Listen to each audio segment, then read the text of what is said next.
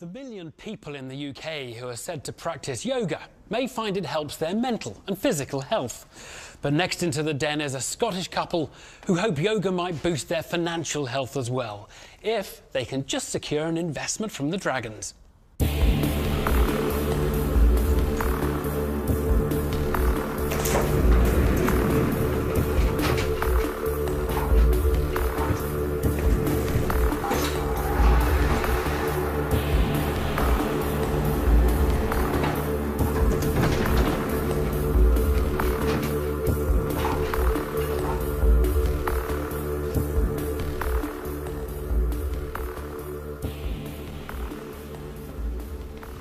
Namaste.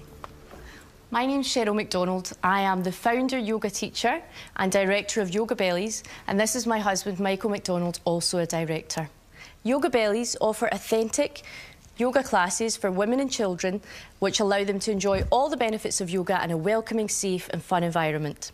Our organisation began when my son was only 6 weeks old and I was teaching pregnancy yoga in my spare bedroom. From these humble beginnings, we have grown to over 60 franchise teachers across the world and continue to grow. We also offer women the opportunity to own a successful yet ethical yoga franchise, work around their family, improve their own mental and physical well-being and help other women. What could be more rewarding than this? YogaBellies generates income from initial franchise training fees, annual fees and packs that we sell to teachers that give to every member that comes to a YogaBellies class. We're on target this year for a turnover of 116,000 with a net profit of 50,000. In years 2 and 3, turnover will be 160,000 and 290,000 with net profits of 76,000 and 200,000 respectively. I'd now like to invite one of our certified YogaBellies teachers, Sophie McCandless, who is 22 weeks pregnant, into the den to be involved in a demonstration.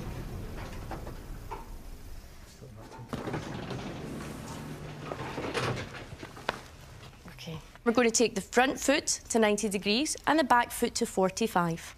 We're then going to swim the arms forward and take them behind the back into reverse prayer position or namaskar. We're then going to take an inhale and a back bend. And on the exhale, gently coming forward, only as far as is comfortable. We don't want to squish our baby. Thank you, Sophie.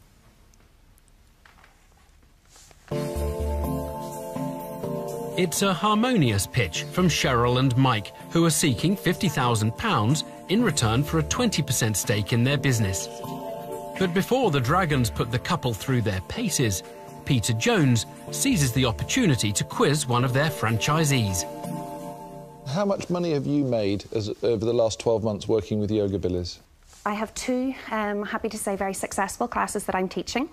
And on my busiest class, which would have around about 18 to 20 mums booked in on a regular basis, they would be pulling in just over £200. So about 10,000 a year? Yeah, and that's only from 2 classes a week. That's absolutely phenomenal. How much did you pay to go on the course?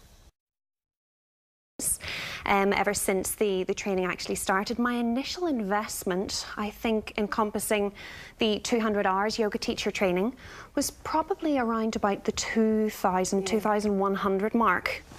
Sophie, I think we've got no more questions. Thank you very much. Not a problem. Thank you very much. Thank you, Sophie. Thank you. Thank you.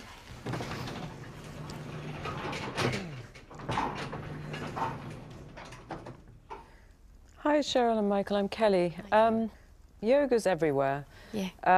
There are lots of schools teaching people how to teach yoga. So what you're essentially wanting us to invest in is a franchise model. Yes. So I'm trying to get my head around it. So once somebody pays a fee, yes, which you said now is 3,000? The initial fee is now 4,500. 4,500. But the annual fee is around £50 a month. It's quite a lot of money, though. Yoga is something that you can do at home. Absolutely, yeah. So I'm just trying to see how this turns into a much bigger business. We have 300 territories in the UK. And each of our teachers actually has a set geographical territory of 200,000 and they can purchase further territories as they wish to expand. So in the UK, what's your geographic spread?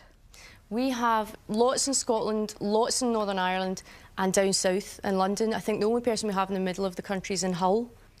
You said that you've got teachers all over the world. Yes. Do you mean Do you mean 60 in the UK and 1 in Dubai or something? What's your global footprint? We have 2 in Sweden, 1 in Korea, 1 in Dubai, 1 in Cyprus, 1 about to start in San Francisco. Wow, OK. So it's quite international then? Yeah, and someone is about to sign up this week from Latvia. I have a fairly big franchise, and I know some of the issues with it, but I also know how fast it can grow. Yes. Why haven't I heard of you? I don't know.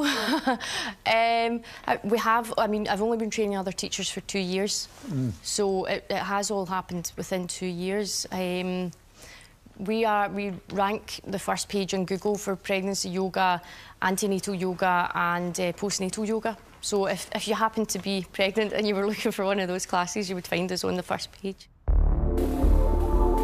So far, it's been a composed performance from Cheryl and Mike. Peter Jones is curious to discover more about their backgrounds. Have you ever done something like this before? No, this is my first business, but I did international business and modern languages at uni. I actually have number dyslexia, so I really struggle with the accounts and the figures. So I focused really on the training and the marketing side of things, and Mike has kindly taken care of the figures for me. How much money have you put into the business? Nothing. Nothing. We didn't have to put anything in initially because I did everything. Okay. How much has the business got in today? 40,000, probably in cash. So you've got a business studies degree, you're rolling out a franchise programme, you know all the ins and outs, you've got 40k in the bank. So why are you here? So as much as the money would be absolutely fabulous, the main reason that we're here is to gain from your fantastic business experience. To have that kind of experience within the organisation, we could grow, you know, more efficiently, faster, you know, looking at cutting costs and just making everything better. I'm not convinced you need anybody's help. I think we do. Cheryl and Mike's modesty is charming the dragons. But could their business be in danger of becoming a victim of its own success? Especially in the light of their recent decision to increase their franchise fees. I have an opinion about the future profitability. I think you're going to struggle charging £4,500, and I think you're going to now start to see a massive slowdown, and I think you'll then end up reversing that model back to how you started so successfully, which means that I don't believe that you'll achieve the 76k net profit. Do you agree with what Peter said? Actually, no, because we've never actually been so busy since we put the prices up. We've had more inquiries. When I started my school, teaching school, you know, I thought it was very expensive what I was charging people for a week to come fly in from all over the world. But there was a point at which I had to put the price up. But if people really wanted it and they were serious, they would fly over and do the school and pay the money. By putting up the price, we're hoping we'll attract a more serious teacher who will want to teach more, and then our income will increase. There are clearly mixed views in the Den about the price hike. But will Cheryl and Mike's staunch defence of it be enough to convince a sceptical Peter Jones? I think you're going to struggle selling it at the top end. As an investor, for 50k, it's not something that I think I can make a decent return out of it. So I'm going to say I'm out, but wish you the best of luck. Okay, thank you very much, Peter. Thank you. Mike, Cheryl, I think you've got a very nice little business. And the problem is, I think it's going to stay that way. Right, OK. So, I mean, little in terms of, you know, the grand scheme of things, in terms of scale. So I think on that basis alone, you know, congratulations, best of luck, but I'm out. Thanks very much, thank you. And I completely disagree with that. I think you've got a very scalable business here. I think you are really, really onto something, but it would be wrong of me to get involved with you and let you down because I wasn't going to give you the time that I think you've actually clearly indicated you want. Yes. So that is my absolutely only reason. So I won't be investing. Thank you very much, Taylor. Thank you. I think you've got a great model there, and I think you could create garments and on the back of the brand create nice yoga mats and all the rest of it. It's not something that I feel that I could invest in and give you the time to do what you need. So I wish you luck, but I'm afraid I'm out. Thank you very much. Thank you. Despite a promising initial pitch, Cheryl and Mike's chances of securing an investment appear to be slipping away. Will Duncan Bannatyne be prepared to offer the couple the financial lifeline they asked for? I don't think you need a dragon on board.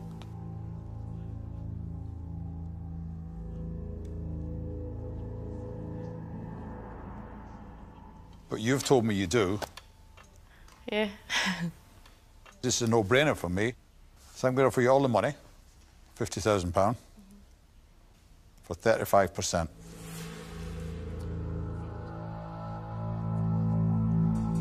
Okay, can I talk to Mike? Yes, certainly.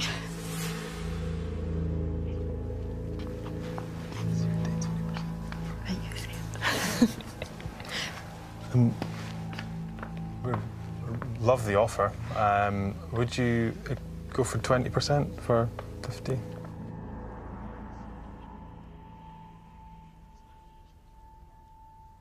Sometimes in life, there's an opportunity, and you have to grab the opportunity when it's there.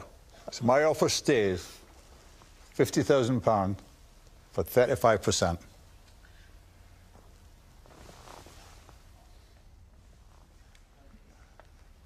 Would you consider, if once you get your money back, dropping down to a 20%?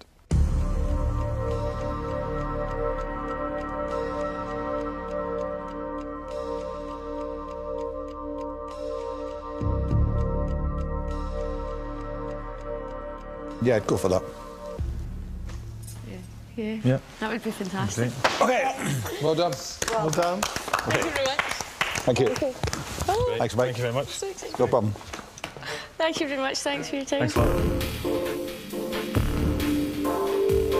So success for Cheryl and Mike, who, after some tense negotiations, leave the den with a healthy £50,000 investment and the dragon expertise that they were seeking.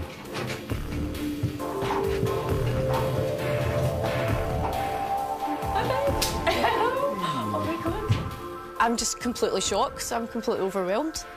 We're just so happy that the dragons were so positive and that Duncan's invested. That's brilliant. I know. I'm still taking it in, really. It's just we're just really, really happy and excited about the opportunities to come.